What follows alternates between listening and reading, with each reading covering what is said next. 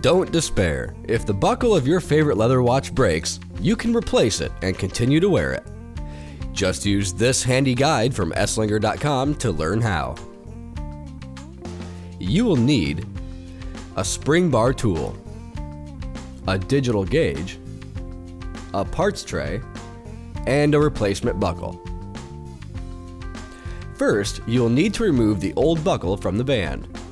Hold the leather band on its side in your hand so you can access the side of the buckle. Take your spring bar tool and insert the pointed end into the hole in the side of the buckle. Press down on the spring bar and then push it to the side until it comes out from under the metal buckle.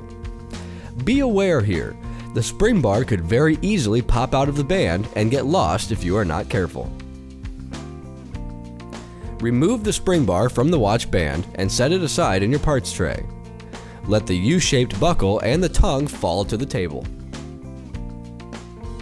Next, you must measure your watch band to ensure that you have the right size replacement buckle. Hold the leather band flat so that you can close the jaws of your digital gauge around it. Use the measurement from the gauge to order the right size buckle to fit your watch band. Be sure to select the metal color that will match your watch best when choosing your new buckle. Once you have the right size replacement buckle, you are ready to attach it to your leather strap. Start by grabbing the old spring bar out of your parts tray and inserting it partway into the leather band. Stop before the spring bar reaches the cutout for the tongue of the buckle. Insert the tongue of the new buckle into the gap in the leather band. The loop at the end of the tongue should face down in relation to the watch band, like this. Hold the tongue in place and slide the spring bar through the end of the band. You should be able to see both tips of the spring bar on either side of the band, and the tongue should be held in place. Now, take the U-shaped part of the buckle and line it up with the ends of the band. Insert one end of your spring bar into the hole in the clasp. Then the watch on its side so that the loose side is facing up.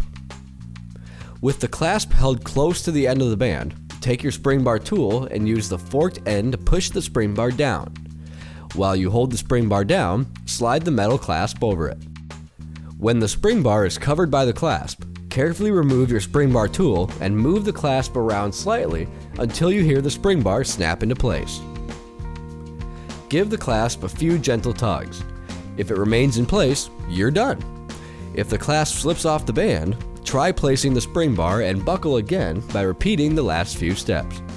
To learn more about watch repair, you can check out Esslinger.com's YouTube channel today.